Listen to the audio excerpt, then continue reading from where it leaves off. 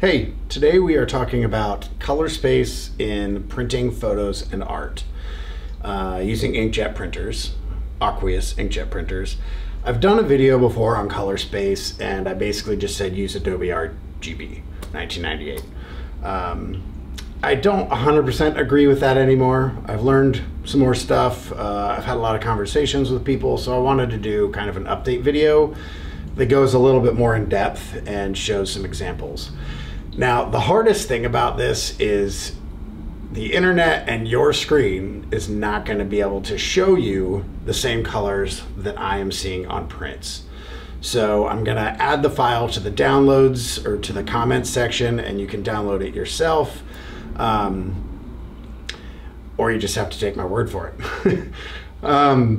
So I kind of want to start by saying this all kind of started, my reapproach to this started with seeing somebody post on Reddit in a subreddit asking about file prep and what color space their image should be when they're sending it off to be printed.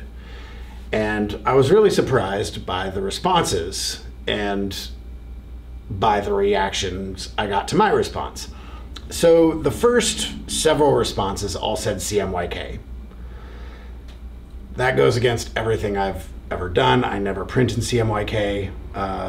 So I said that and a bunch of people jumped down my throat. So I took that and I went to some other forums and talked to some other people and had some pretty good conversations. And basically everybody said something different. I'm going to start by saying there's different ways of printing in different parts of the industry. Somebody using a printing press prints very different than I print. I don't use printing presses. So I'm not going to speak to that. I use large format and a couple small format photo and art printing machines. Now, yes, all printers print in CMYK. CMYK is 4 colors, cyan, magenta, yellow, and K is for black because they add black to expand it.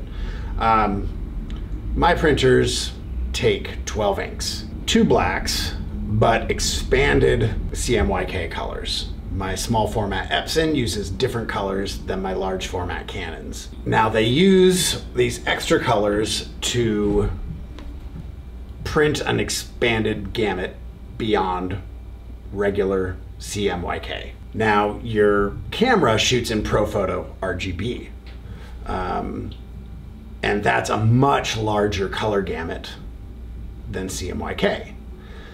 And the one down from that is Adobe RGB 1998, which is what I've printed in the past. The next basic of the 4 we're talking about today is sRGB. Now sRGB is what you're basically going to see in this video. You're going to see a much limited color space that is what is on the internet.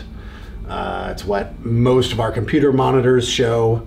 So when you're looking at your images on your computer monitor, you are not seeing a lot of color gamut that your eyes can see and that my printers can print. So I'm going to start with my printers and people telling me that I should be printing in CMYK. Going by Canon's specific instructions and everybody I've ever spoken to in the field that I am in, these printers are designed for an RGB input. So they are designed for files that are prepped and are in an RGB color space. The print driver, after you send the file to the printer, is going to convert that back to this expanded CMYK, knowing what it has for these extra colors, and it's going to allow you to print the widest possible gamut possible. If you shrink your file to CMYK before you send it to the printer, which none of these printer manufacturers want you to do, you're going to get some funky colors. Not as funky as I thought when I saw my tests, but you get some funky colors. sRGB is what 95% of images that come to my shop come in, and it's shocking because it's the worst one. even professionals, the vast majority of photographers, of designers, of artists, people who scan their own files, people who photograph their own files, all send me files in sRGB. And that sucks because they're losing a ton of color gamut.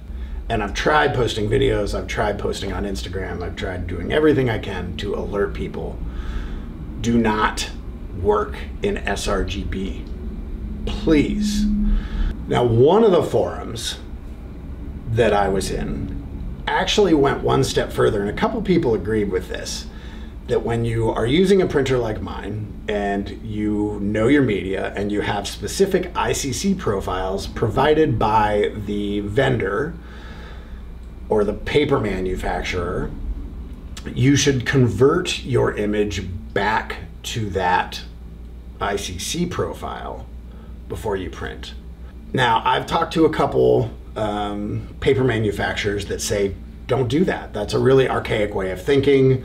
You're limiting yourself. You're going to add a bunch more work because every file is going to have to be in a different profile for every different media you use, when you could just put it in one profile that's larger than that gamut and just have everything stay in that. So I'm going to show you some visual representations. And what I did to do these tests is I got this image. This is an image provided by the Digital Dog, digitaldog.net. He's a crazy smart color guy on the internet, has tons of awesome resources. I'll post a link to this file in the description below. This file is in Pro Photo RGB 16-bit. Digital Dog says print everything in Pro Photo, not Adobe RGB, which is what I've said.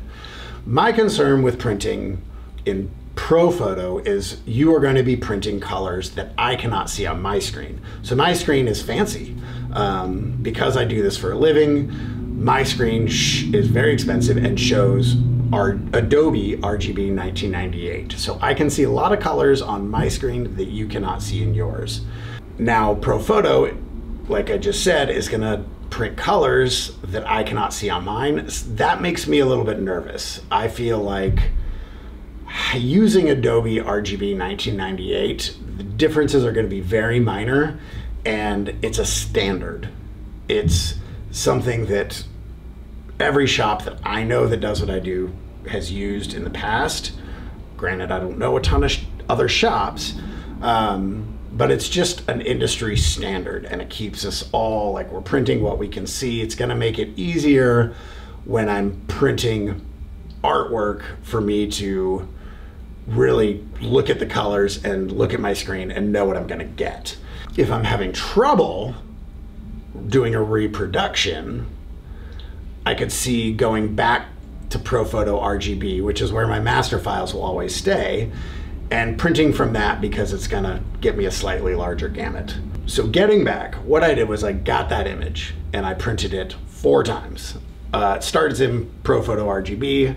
I converted it in Photoshop to Adobe RGB 1998, ran a print, converted it to sRGB, and converted it to CMYK, and printed all 4 of those, and I'm going to look at them side by side. Again, you're not going to be able to see the differences. You'll be able to see some, but not nearly as vividly as I'm going to be able to see them on my prints. The other thing I'm going to do is I'm going to show you a page that somebody shared with me during all of this that shows you a 3D graph chart of color spaces.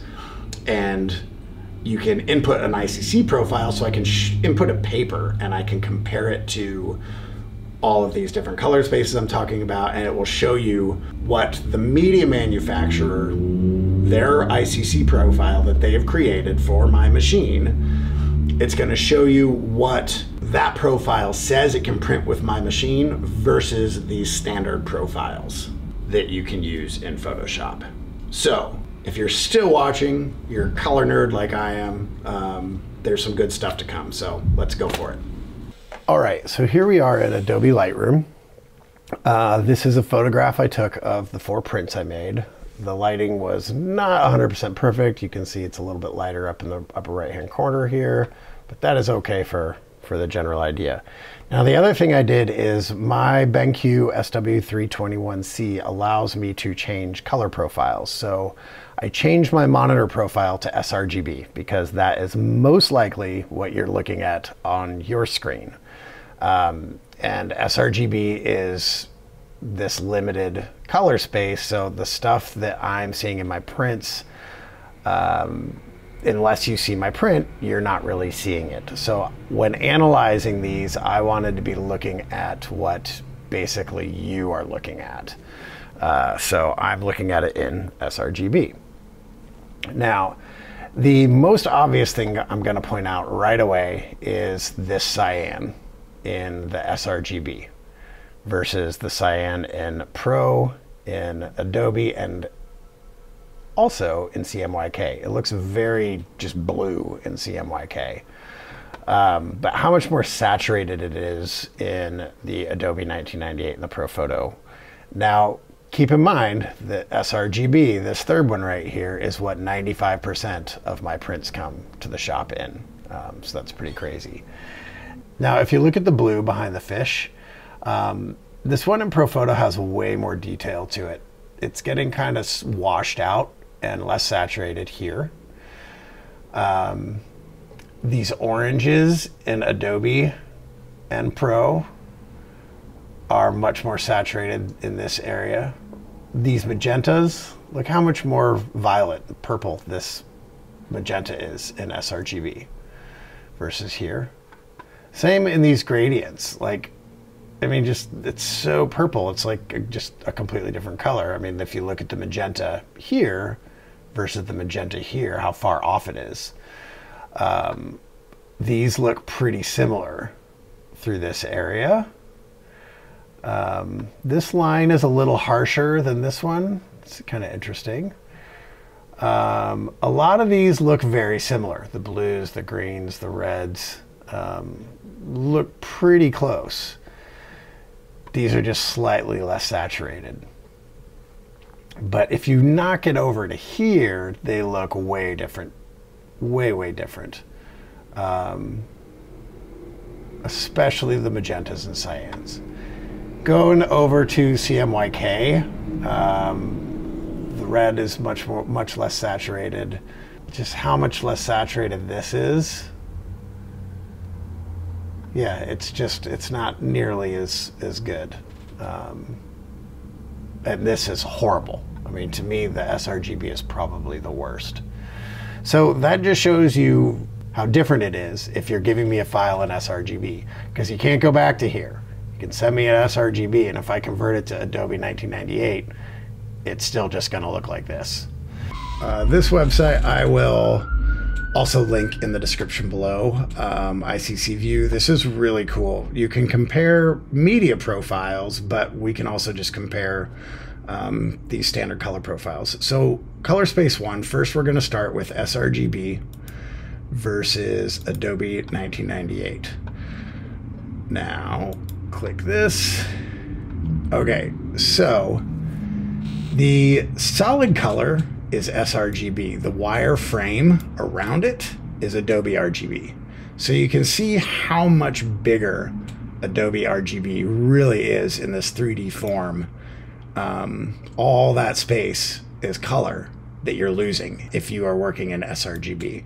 And you got to remember that once you're in sRGB, you cannot convert back to Adobe RGB. You can convert it, but it's not going to regain those colors. Okay, so now let's take a look at sRGB versus Pro Photo RGB. Wow, that's crazy. So much color, so much different. And let's try the CMYK. This is the one we were using. So sRGB is this one. So CMYK is smaller, but it's bigger in these areas, like that cyan. There's a bit of this yellow into orange up here where it comes out.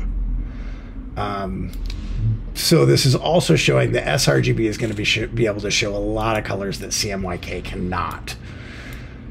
So it's interesting that CMYK looked better on the actual prints. But now let's go all the way from Pro Photo RGB to CMYK. And you can't see anything. Maybe we should reverse those. Yeah, that's tiny. So those folks that were telling me and telling this other guy to print in CMYK, that's how much color they were losing. Pretty nuts. So I want to show you one other thing. This right here is the profile for the paper that I was using. It is Red River UltraPro Satin on my Epson P900. We're going to go with the UltraPro Satin P900 versus a Pro Photo RGB.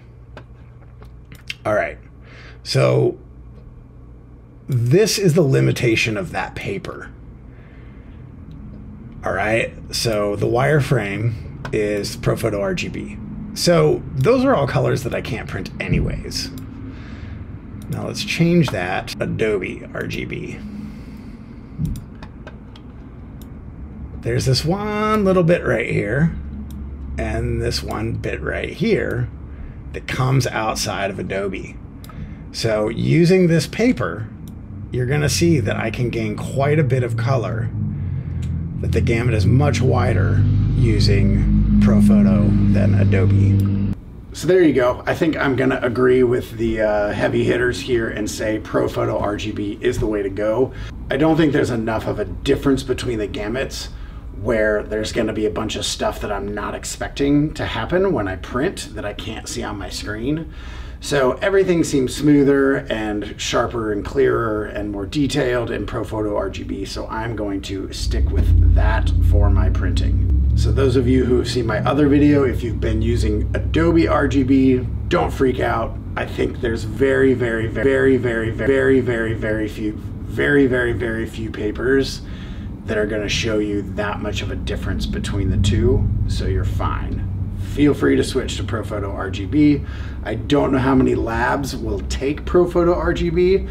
The standard on websites for print shops that I've seen is Adobe RGB, so I'm not really sure. Now, if you have any input on this, any disagreements, agreements, anything, please leave it in the comments below. Don't forget to subscribe to the channel. Give the video a thumbs up if you wouldn't mind. And yeah, we'll see you next time. Thanks.